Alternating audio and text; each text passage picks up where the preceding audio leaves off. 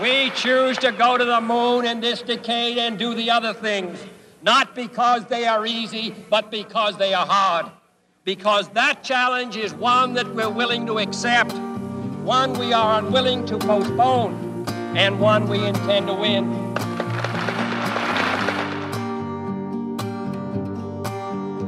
We opened this series talking about the big things Spokane has done in its history, like our World's Fair, Bloomsday, Hoop Fest, Gonzaga basketball, our downtown reinventing itself time and again. Houston is home to big things too, like, say, putting a human being on the moon.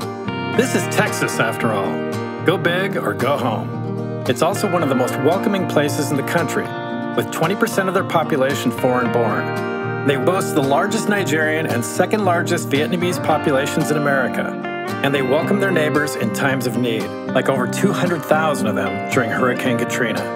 And they're survivors. In each of the last 7 years, they've endured 7 natural disasters, including Hurricane Harvey in 2017. Those are the times that test your grit as a community, and they also have a way of bringing people together.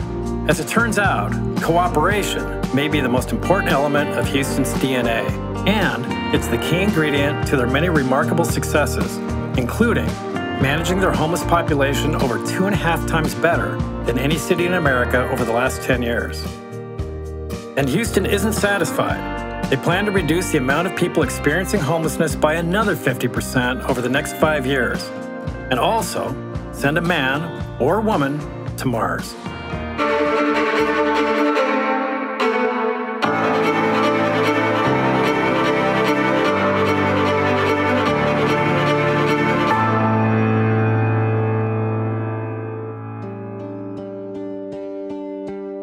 Is it possible to provide housing and help to the people who are experiencing homelessness and also reclaim the streets, parks, and downtown we love so much? Houston's done it. Why can't we? As we've documented throughout this series, Spokane's population of those experiencing homelessness is the highest in its history and putting a strain on government, business, and neighborhoods alike. But Spokane isn't alone. In fact, over the last 10 years, the rise in Spokane's homeless point-in-time count, as required by the Department of Housing and Urban Development, looks eerily similar to many cities in America and what Houston's looked like in 2012. But over the last 10 years, as Spokane's HUD point-in-time homeless count has increased an astounding 64%, Houston's point-in-time homeless count has decreased 63%. To get the complete story, you have to start when things were near rock bottom for Houston. 2012. Mark Eichenbaum is the Special Assistant to the Mayor for Homeless Initiatives for the City of Houston. He's been with the city for 12 years and remembers 2012 well, then serving in the administration of 3-term Mayor Anise Parker. Every graph for homelessness across the country that I've been seeing looks like this. And you guys, your lowest per capita homeless population in the nation of any major city? Didn't used to always be like that. We used to have the 6th largest population of individuals experiencing homelessness in the country. You're in trouble with HUD. You're right. We were named a priority community by HUD, which is not a good designation. Right. We had, on any given night, over 8,500 individuals sleeping on our streets and in our shelters. What's that number today? Now it's around 3,000. Far less than half. Far less than half. You know, not only do we have to do big things to get there, we have to continue to keep that momentum, or else we will regress. I think there's tens of thousands of people throughout our city, throughout our state and country that are experiencing housing instability every day. And those individuals are falling into homelessness. And we have to get more folks out of homelessness than become homeless to get a net reduction. And that's the big challenge that Houston struggled with, and we still struggle with it today. And it's what every other city in the country deals with. And because there's so many perceptions around homelessness, the perception possibly is Houston's doing a good job with homelessness, and that word gets out, and suddenly people are moving from outside the area into Houston. That was a concern before we even started our coordinated collaborative system. Folks said, you're going to house people with services and with no strings attached. People are going to flood into Houston. And the reality is it's just not true. And the data shows the vast majority of folks are from Southeast Texas. that are experiencing homelessness in Houston. And the percentage has not changed over time. So you're dealing with your own population. We're dealing with our own population. When you look at permanent supportive housing itself, it's about 80% success rate nationwide. And we're right there at 90%. I think when we started, there was preconceptions. Folks would say, we drive by them, we see them. There's no way we can house them. There's no way they would stay housed. They need to be fixed. They need to be reformed. The data shows it's not true. That these folks, we are moving folks who have been living on the streets for years, living in encampments for years, right into housing. The vast majority of them are staying stably housed for the long term. Unlike many cities, including Spokane, coordinating this remarkable effort to reduce homelessness is led not by the city of Houston or surrounding counties, but by an independent, nonprofit lead agency called the Coalition for Homelessness. Mike Nichols is its CEO, and Jessica Preheim is the Coalition's Vice President for Strategic Planning and Public Affairs. I mean, you really started out in kind of a rough place where HUD had you on a not good list, but that was kind of the beginning of tremendous change towards the good. Yeah, I mean, it was so bad that at one point we sat down with the VA and the Housing Authority and we just mapped out how many steps it took for someone to get into housing, and it was 76 steps, and it took us on average over a year. Wow. To get someone into housing. So that was like our starting point. But how many people have been housed, say during this magic 10-year period that we keep hearing about? How many people have you housed about, do you suppose? 24,000? Over 24,000 formerly homeless people are in supportive housing. I mean, we know our goal is to house people. Right. We know our vision is that everyone will have a safe place to call home. We have a good organizational process. And that's where you have a nonprofit as the lead agency that brings together the city, the county, philanthropy, housing authority, businesses into driving one direction, again, solving. That's the coalition that you guys the coalition where Coalition is the lead agency for the continuum of care, and which is this 3-county continuum of care. So what is the continuum of care, or COC, and why does it matter to places like Houston and Spokane? The Department of Housing and Urban Development provides federal dollars and assistance to over 400 COCs, including Spokane, throughout the country every year.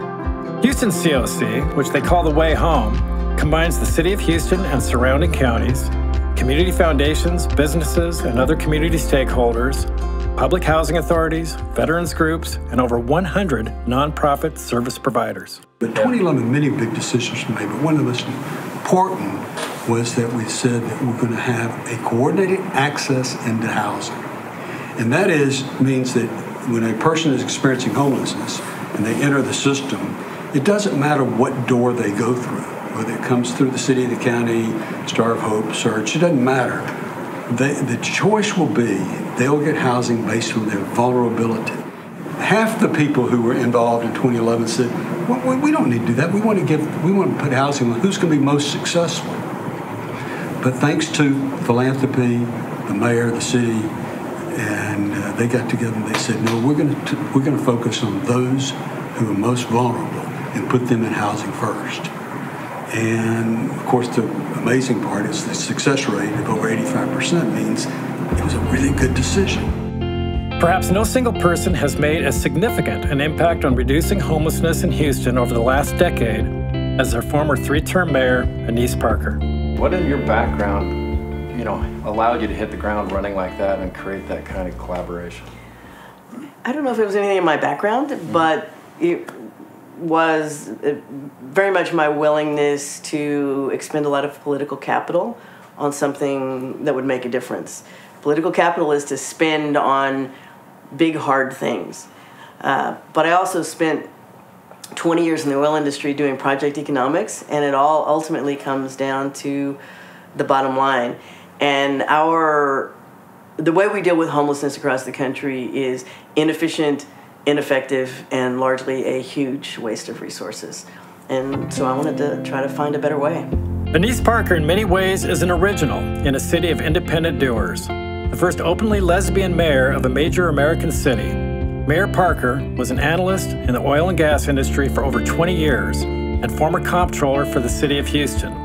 She also had a vested personal interest in the issue of homelessness, having adopted, along with her wife, Kathy Hubbard, 3 daughters and also a teenage son who was living on the streets. Mayor Parker effectively used her strong mayor office to enforce strict boundaries. We've had for decades an ordinance that says you can't block the sidewalk, you can't pitch a tent, you can't sleep on a sidewalk. Houston is defined by 8 small rivers that run west to east, and people will camp along those little rivers, but they are, off the sidewalk and generally allow commerce to continue, and we expect that. When I travel to other cities, I'm shocked that to see essentially permanent tent cities on sidewalks. We've got that. Would not happen in Houston. So that's back to that tough love a little bit, and you would stand behind that. I absolutely would stand behind that. If you're in a wheelchair and you're going down that street and there's a tent city in front of you, what do? If you're pushing a baby stroller, they don't have a higher right to access that sidewalk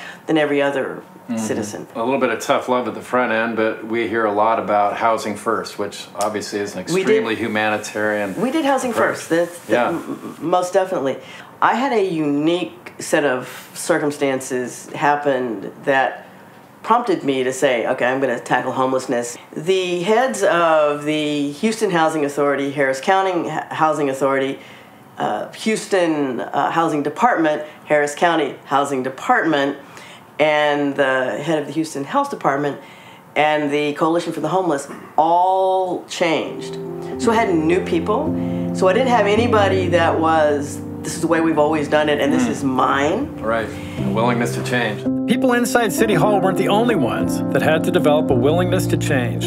It extended to every key group affected by homelessness in Houston, especially the nonprofit service providers working every day to provide help to unhoused people on the street. One of those key people is Julie Falcon, Chief Advancement Officer at the Beacon, a nonprofit organization formed by the members of the Episcopal Diocese of Houston that serves the Houston homeless community through daily services, meals, civil legal aid, counseling and mentoring, and most importantly, access to housing. Julie, too, remembers a time when the system was much more inefficient than the one that they have today. Individuals that are experiencing homelessness would be going to one agency and saying, I need a place to stay, and that case manager would get on the phone and start calling to all the different agencies to find out where they could stay, and then that individual might move on to another agency, and that case manager is getting on the phone and making the same phone call to find out where this didn't have the centralized data, but now you're sharing all that. Now we're sharing all that, so we're able to see that this person is being supported by this agency at this step in the process. So before everybody was working together, they're all doing their own thing. Almost a lot of chaos there. Yes. Another longtime agency doing homeless services work to get people off the streets and back on their feet is Search. I sat down with its president and CEO, Tao Costas, and Bob Uri, who served for over 30 years as the CEO of Central Houston, the city's downtown business association. They both recall, all too well, that frustrating time just over a decade ago. We had like 6, 7 different services that we provided, from day shelter to childcare, adult education, employment, you name it, we had it. And it was costing us more than we could really manage.